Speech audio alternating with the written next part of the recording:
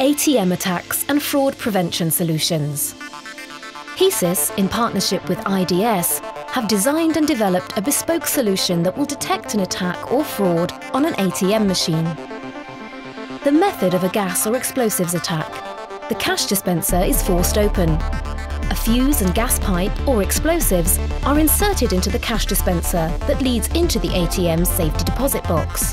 Once ignited, the explosion from inside the safe will cause the rear door to detach itself from the safe, leaving the cash exposed. Fraud attack.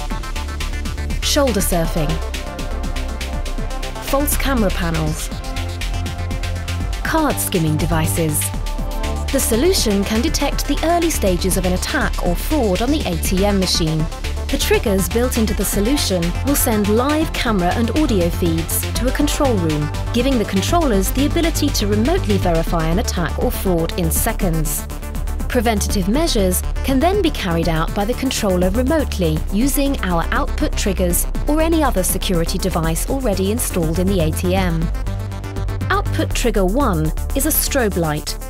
The second output is an audible two-way alarm, and the third output trigger is a remote cash ink staining or glue system that can be activated by the controller. In the event of fraud detection, the fourth trigger allows the controller to remotely stop the ATM or render the ATM out of service. Once the criminal's device has been removed, it can then be reactivated remotely. How do we detect an attack? The shock sensors. Our sensors will detect any forced entry or impact onto the ATM's machine. The gas sensor. Our combustible gas sensor will detect gases used to attack the ATM. There are automatic actions taken by the shock and gas sensors. An alert to the control room will provide a visual and a two-way audible observation for the controller. These sensors will also activate the ATM's strobe light and audible alarm. The analytics. The video analytics will detect any foreign objects placed on the ATM machine. In the case of a gas attack, the pipes entering the cash dispenser will be detected from the hidden pinhole camera, and an alert will be sent to the control room. The analytics also included in the solution are facial detection.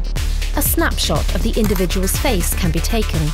Face mask. This can detect when an individual is covering their face. Crowd detection, or loitering. This can give clear signs of a possible attack. Tampering alarm. If the ATM or cameras are tampered with, for example, spray paint being used to cover the camera, this can trigger an alarm. Unattended object detection. This can detect a foreign object placed on the ATM, for example, a card skimming device. Tracking. This can identify the whereabouts of a stolen ATM via GPS. The monitoring solution. The control room will have the ability to view live camera images from any ATM on demand, receive live pop-up images, emails and audible alarms in the event of an attack or fraud, manage each system remotely to adjust settings and carry out any required maintenance work, react to attacks or fraud by triggering outputs, including a two-way audio, request police attendance, apply protective procedures to avoid accidental activations, notify the controllers if any equipment is faulty via the vital signs monitoring solution, store backup recording in a safe off-site location via the remote off-site backup solution in the event that an ATM has been destroyed or removed. The solution is mobile, which allows it to be transferred from one ATM to another. It can also integrate with existing systems or solutions and can run off a local network or via a 3 or 4G connection. It is important to consider that attackers and fraudsters change their techniques regularly.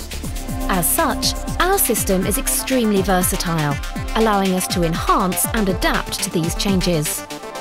There are also unlimited input and output triggers that can integrate with any future innovations, which can further enhance the system in the future.